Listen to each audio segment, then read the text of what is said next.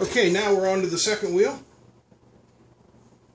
Again, we're slipping the wheel onto the axle. I'm taking out the set screw.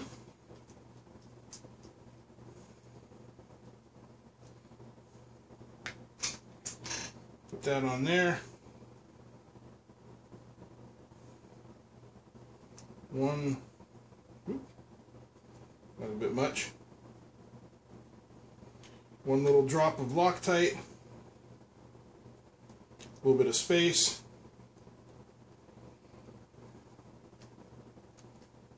Screw that in nice and tight. Wheel rotates freely.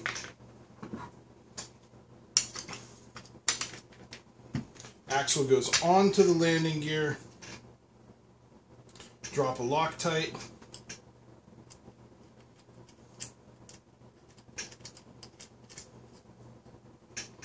Put the screw on.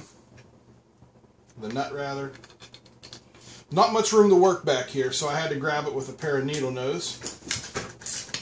And just to speed things up, I switched to a socket. It's a 1/2 inch.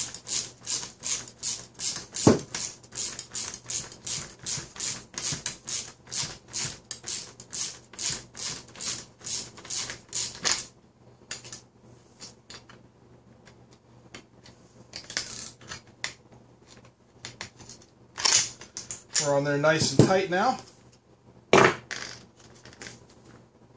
Wheels are rolling freely.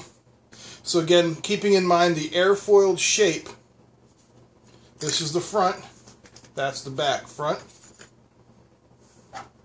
Going to slip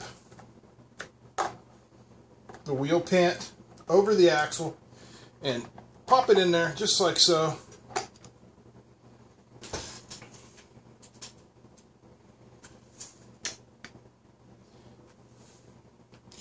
Get the screws, socket head screws, little drop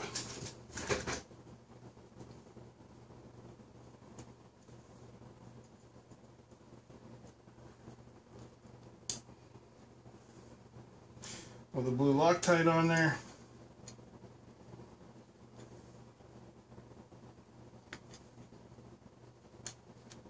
And we screw it in.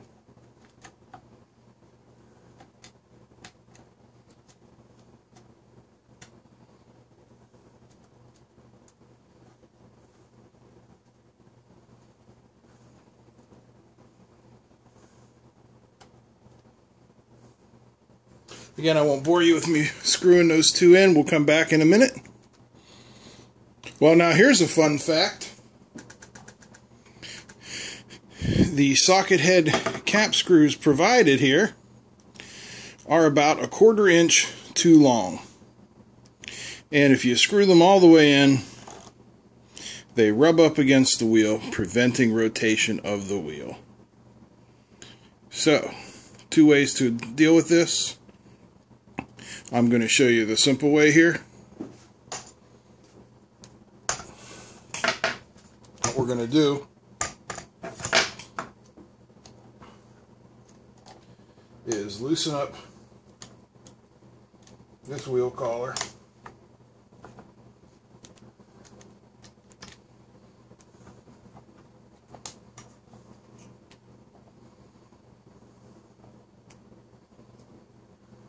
And this one.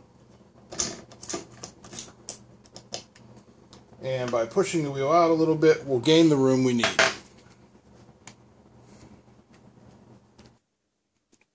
Okay, there we are. We got this side all nice, bolted up. Now here you can see how I've done the spacing so that there's plenty of room. All we need to do now, put our wheel pant on, get a little bit of the blue. That was a lot of the blue, so I'm going to share it between 2 screws.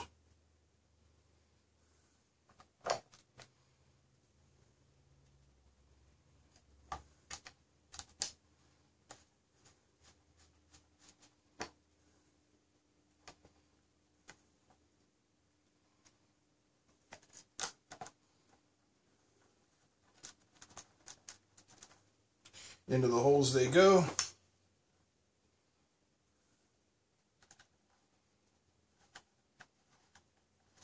And we just screw it all together.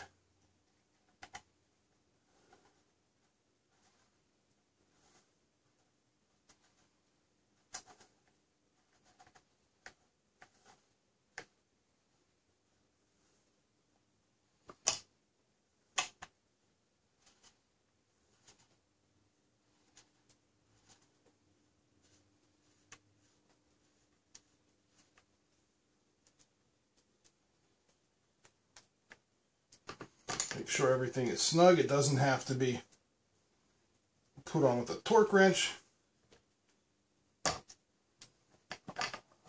Wheels spin freely on both sides. There's our landing gear. Good to go. We'll see you for the next segment.